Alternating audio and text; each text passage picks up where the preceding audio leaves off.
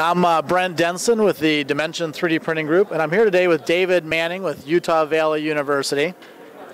And David, you have some very interesting and colorful models on display here that have been produced on the Dimension 3D printer. Tell me a little bit about how you use the Dimension and what you use it for.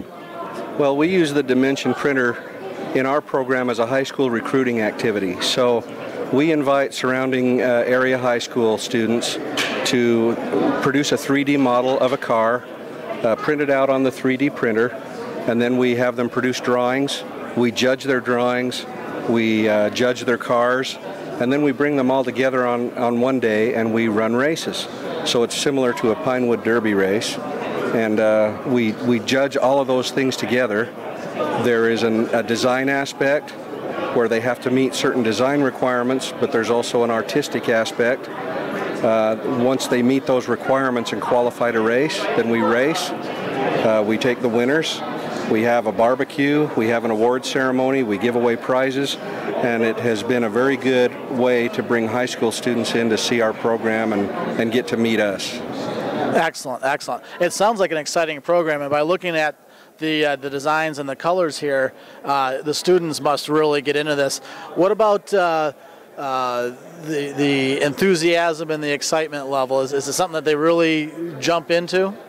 They really do, and as long as their instructor doesn't hold them back, they get into it, they go crazy.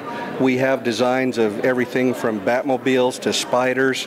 The sky's the limit as far as the artistry that they can use in their design. As long as they meet the design requirements, they can make the car look like anything they want. When they come to race, we set them up all around the track and they hoot and holler and have a great time.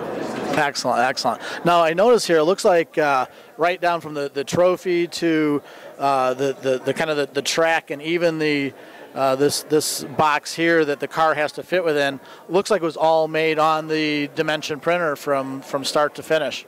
It was. We try to do everything on the printer that we can to expose the kids to everything about 3D printing. We think that's the future, and that's a big part of what we want this contest to be all about. Excellent, excellent. I know education has made a lot of improvements in delivering the latest technology from a hardware standpoint like Dimension as well as software.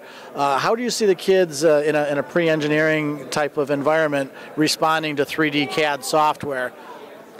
Well, it's really opened the door to the final phase of what education should all be about. In the past, we have been able to conceptualize and we've been able to draw plans, but we have never had the ability to have a final product in their hands. And so this is the final step in a complete experience for a student to go all the way from concept to finished product, and it just adds an element that makes it more exciting and more interesting to everybody. That sounds great. Now you mentioned on the onset that you use this as a recruitment tool. How's that been working out for you as far as your numbers?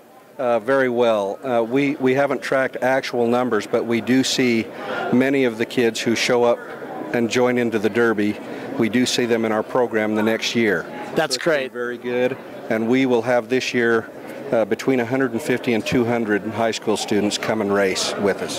Fantastic. David, it sounds like you have a great program. You're getting a lot of students interested in continuing their education as well as in possibly an engineering type of curriculum. So congratulations, and thank you for talking with us today. Thank you very much. Appreciate it.